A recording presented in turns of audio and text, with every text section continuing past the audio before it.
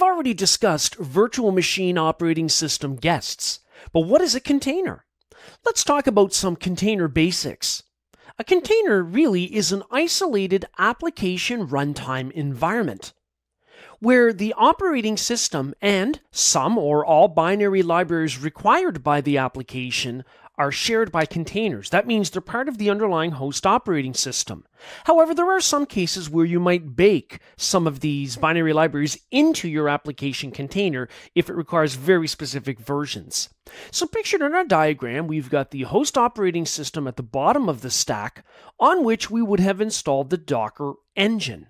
Now, the Docker engine consists of the Docker server daemon, or in the case of Windows, it's just the Docker service, and the command line interface where we issue commands to create and manage containers. Now, above that in the diagram, we see binaries and libraries, which are required by our application containers. So each application container then is isolated from the other, and you can run multiple containers running different applications all on the same host simultaneously. Now, a container is based on an image, and it's very important to understand the distinction between an image and a container, because not only does the literature refer to them differently, but they are different entities in the containerization and application isolation environment, and they also have their own different command sets. So an image in Docker contains software and settings for running a container. Now, it only becomes a container when you actually run the image. So as we can see here, a container then, you could say, is a runtime instance of an image. And the image will also potentially contain metadata that describes the image. That would be things like tags, maybe to associate it with a department or to give it a meaningful name. So we might have a basic Windows Server core image, and then from there we could start up a container where we could actually maybe even configure it further and build an image from that. Now, within the container, you're going to have the elements that are needed to run an app. So the software itself, its settings. In some cases, you might have the app-specific libraries right in the image, which becomes a container when it's running. You will have a fully functional runtime environment depending on the specifics of your application, and potentially some tools. So containers then are application sandboxing solutions.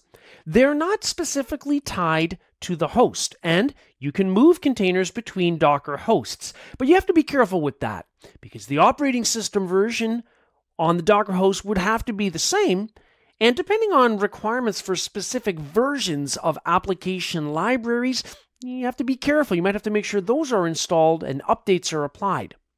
Now, interestingly, on the topic of moving containers between Docker hosts, you can actually run Linux containers on Windows using what are called Hyper-V containers, which we'll talk about in more detail later.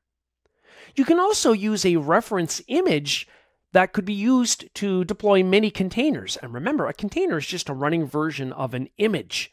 So for example, let's say we've got a golden reference image that we use for developers, and it's already got the right version of Python that we want to use to develop, installed, and configure with the appropriate tools. So that way, when we get a new Python developer on staff, we just have to essentially start up a container from that image, and they're ready to go.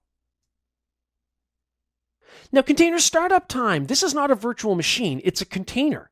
So starting up a container is very quick since the underlying operating system kernel is already running. The operating system kernel is not contained within the container. Now, we're going to talk about the distinction later about Windows Server versus Hyper-V containers, but generally, the container does not have the OS. So the container is an isolated OS kernel running process. What that really means is that within the host operating system, we can see that there is a container running. It's actually listed as a running background process. Now, all of our application-specific elements, as we've discussed, are stored within the container. But we've also mentioned that in some cases, specific versions of binary libraries might be required, and you might have them baked directly into your container in that case. Containers support data persistence. That simply means that if your application writes something, then that will persist until you actually delete that container. Containers are also scalable to address peak application requests. Now we'll talk about Docker Swarm and how to manage and orchestrate the configuration and the management of a cluster for Docker high availability and performance availability. But when we think about container scalability, we should try to make sure that we don't run multiple services within a single container. Now, again, that really depends on the specific of your app, but we like to kind of keep things modular. And if we have to break up an app into 2 or more containers, that's absolutely possible because we can configure inter-network communication between containers, even across a cluster. Containers are very efficient in terms of versioning. What this means is that only incremental changes are uploaded and downloaded when we start working with the images on which the container is based. In the Windows environment, we have 2 container runtime choices: Windows Server containers and Hyper-V containers. We'll deal with this a little bit more in detail later, but for now, Windows Server containers means that we've got the host operating system kernel that is shared among containers. So the OS is not the apps within the container. This also means that the host computer can see the running process or container when it's running. Now, Hyper-V containers, on the other hand, are actually a lightweight virtual machine that does contain a lightweight version of an operating system. So therefore, there's a separate kernel for each container. And the process is unknown to the host computer because all it sees is a virtual machine that's running. And actually, this is how Windows 10 can support running Docker containers.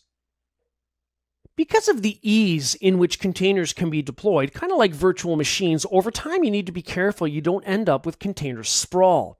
That means having a bunch of containers that are running which aren't needed, which is a waste of resources at many levels, because it means that's less more needed containers we might be able to run on a host, takes up storage space, and so on. So over time, we might consider going through and removing unused containers. We haven't yet worked with the Docker command line interface, but we'll be getting into that starting now. For example, Docker space RM is for Docker remove, and we can give it, for example, the container ID. So when you launch a container, it gets a unique ID assigned, and we can specify that to remove an unused container. Same with images, except the command is different, of course. We would use Docker space RMI for a remove image, and then give it the ID of that image.